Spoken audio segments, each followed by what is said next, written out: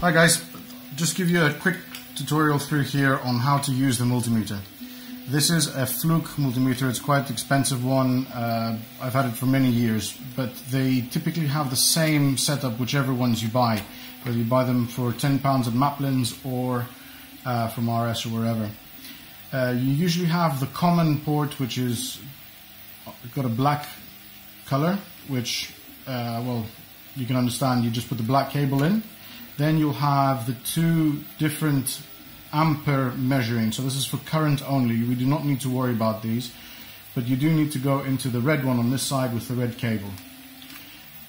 With this setup, you measure voltages or resistance. As you can see, it'll have a ohm sign or a diode sign. So it can tell you which way round the current would be flowing otherwise. So the first one up here is for alternating current. Then you have a range of alternating current to measure voltages. You'll have your direct current voltage, your millivolts range, so this puts it into a more sensitive circuit. Your ohms, this one here just tells me whether I've got a short circuit or not, and then you start going into the current measurements, whether they be direct current or AC. So in our case, we're going to set it to the ohms. Mine automatically goes into the mega ohms measurements, so effectively we've got open circuit. As soon as you put the two pins together, that will drop down to 0. Alright, so what we're measuring right now is roughly the resistance within the cables that we're measuring with.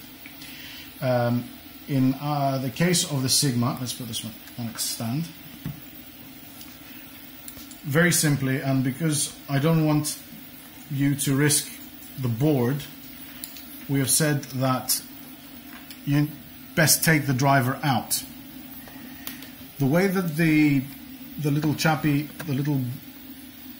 integrated circuit works in terms of regulating its voltage is its current to the stepper motors is through this resistor, which works like a potentiometer. It's a very high resistance, so that you only ever get microvolts or millivolts into the chip. Now,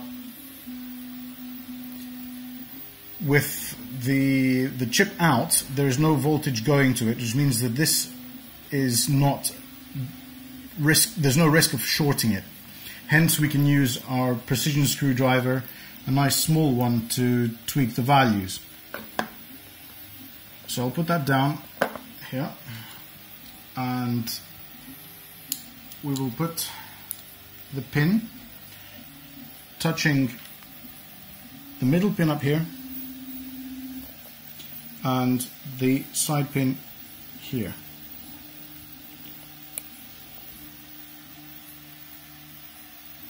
And you can see that we get a difference of 5.46, 5.44 in the kilo ohms range.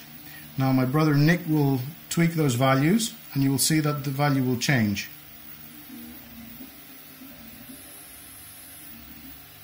So it goes down anywhere from ohms up to, I think this was in a 10 kilo ohms or a 20 kilo ohms resistor. Now in my case, this my multimeter will actually auto range. In your case, you might find that it doesn't auto range, and you'll need to change the dial position depending on what kind of multimeter you have. So for the values that we would like you guys to use, we'll just turn it down until we find it 5.44, 5.46, and that's plenty low enough not to heat up your Bondtechs.